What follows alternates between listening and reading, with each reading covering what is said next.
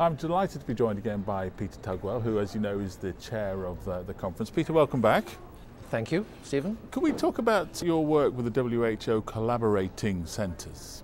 Yes, the collaborative centres is a network of institutions that have been approved by the World Health Organization as doing highly credible and important work to further the mission of the World Health Organization. Our particular focus is on equity. By equity, we're talking about unfair differences between disadvantaged groups, and in that context, what one can do about it to improve their position and particularly their health. The group is particularly focusing in on the approaches that the World Health Organization has endorsed, which is called health impact assessment, and adding the equity lens to that to make it equity-oriented health impact assessment, looking at not only the impacts upon health, but also the impacts upon other aspects and sectors, such as housing, such as congestion, such as the climate change, such as pollution.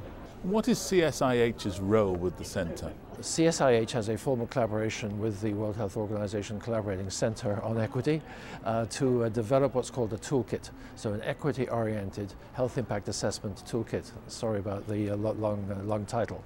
But what it is to actually break it down into bite-sized chunks, to look at the burden of illness, to look at the interventions that can be carried out to improve equity, and to look at the economic components of that, link it to what we call in Canada knowledge translation, which is mobilizing the evidence to actually improve the health of the individuals, and that forms a circle which we call the iterative loop for equity-oriented health impact assessment. Quite a badge of approval for the organisation to be working with the WHO in this way. Yes, we're very delighted by this, and we've also had this endorsed by the Pan American Health Organization, which is part of WHO, as one of the major initiatives that they're keen to support. So what are the next steps? The next steps is to develop partnerships, because this can only work if you're in partnership with individuals and institutions who are actually working on the ground with disadvantaged groups. So yes, we're working here in Ottawa with the homeless and with the mission, and internationally we're working with a whole series of disadvantaged groups, for example in Santiago in Chile, throughout India through 15 different groups, and in Africa where perhaps the need is the greatest with groups within sub-Saharan Africa. Peter, final question, and quite a difficult one, I think. Do you think equity as an issue is fully realised by the global health community?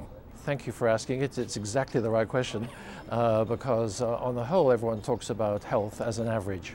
And what we're trying to do when anyone's asked about health, to ask two questions.